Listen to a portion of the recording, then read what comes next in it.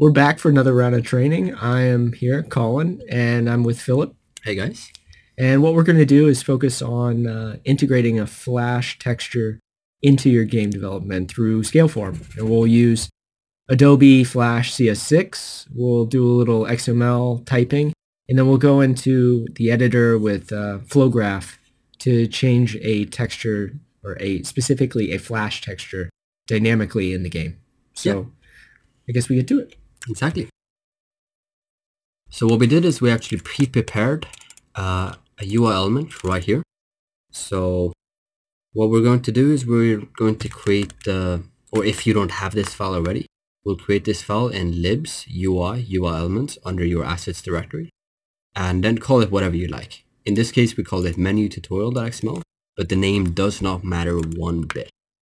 To explain what is contained inside, we first start with the UI elements node.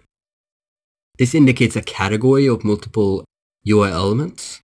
I think in this case, we can reference the game SDK where you have menus, and then on the opposite end, it would be HUD. Exactly. So you have the menu and you have the HUD, various types of UI.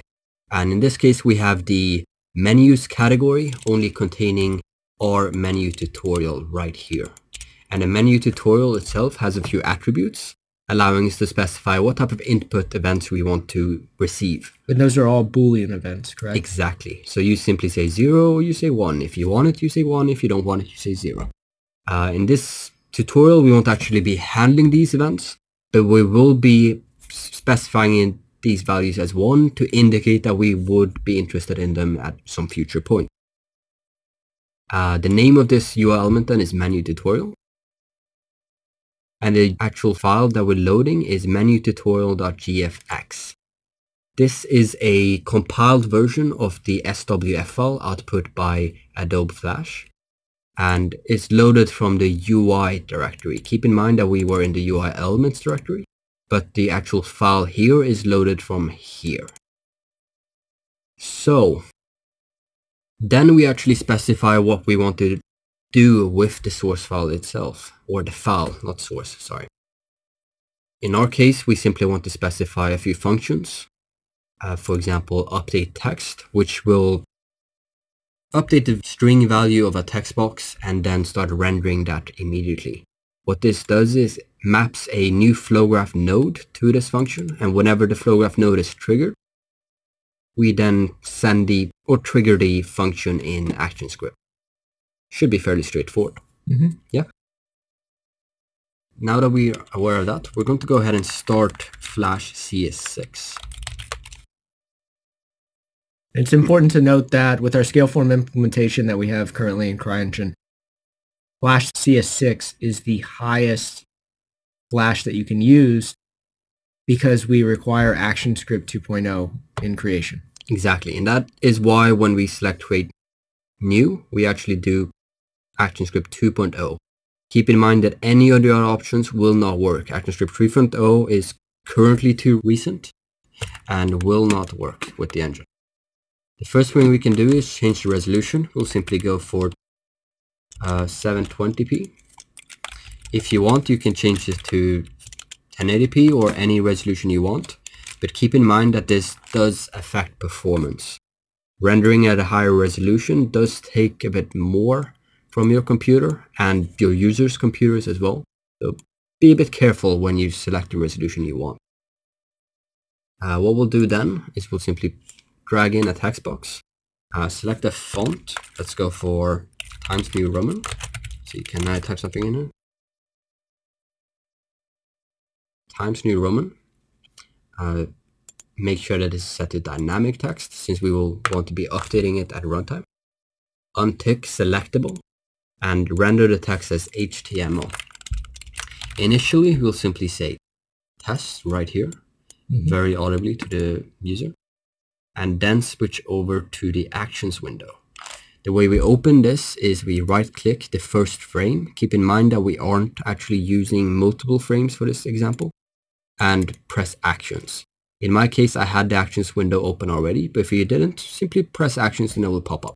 I think also the hotkey for it is F9. Oh yeah? I didn't know that. Nice.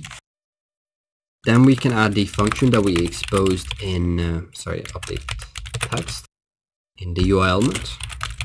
So called update text, lowercase u, and then a text value. So my text string. What we also forgot to do is set an instance name. This is what we'll be referring to in code in order to know which text box we want to set the text of. In this case, we'll just say my text box. Then go back, say my text box dot text equals my text.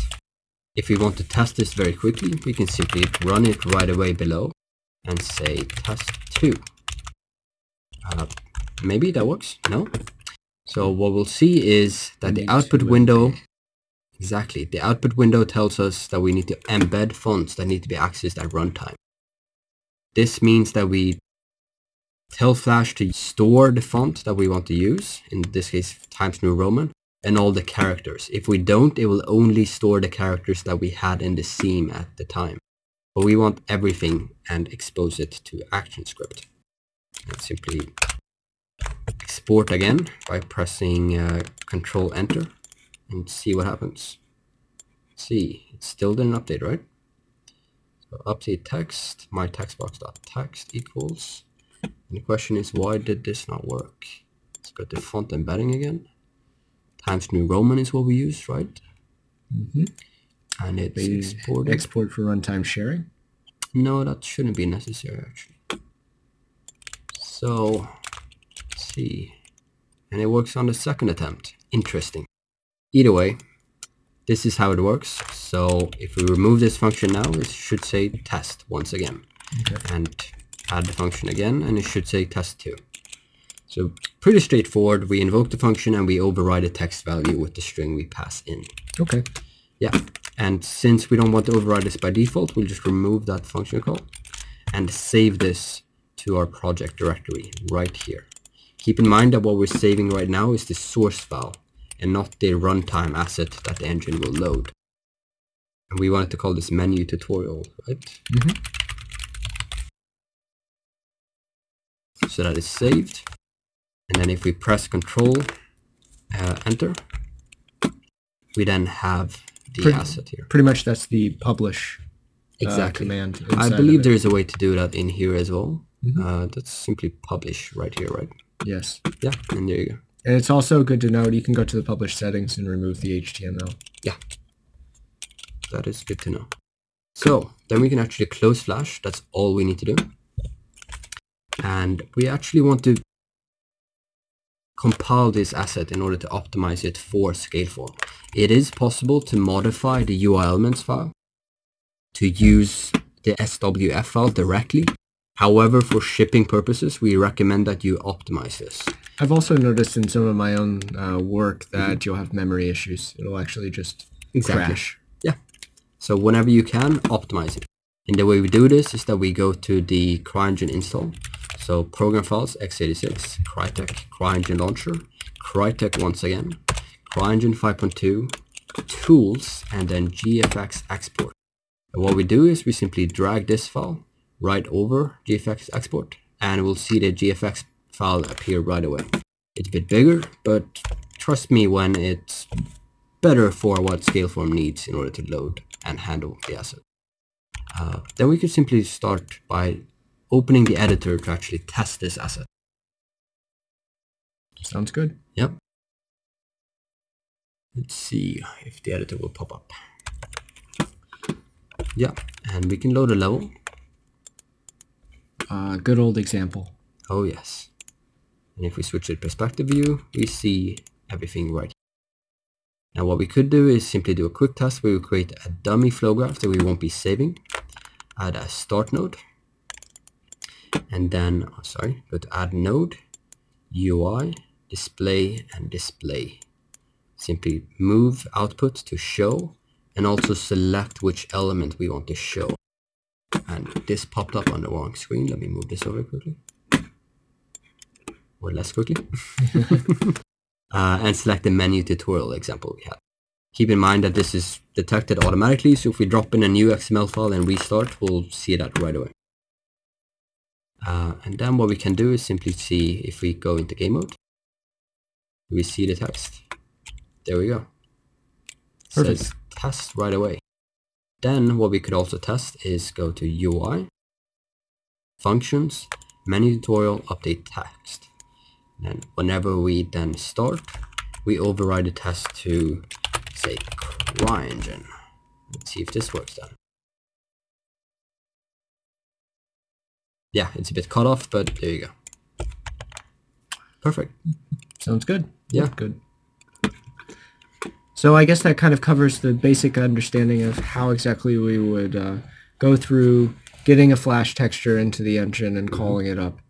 We can go in other ways in future videos and how to interface with this in C++, but for a basic onboarding, this probably works quite well. Yeah.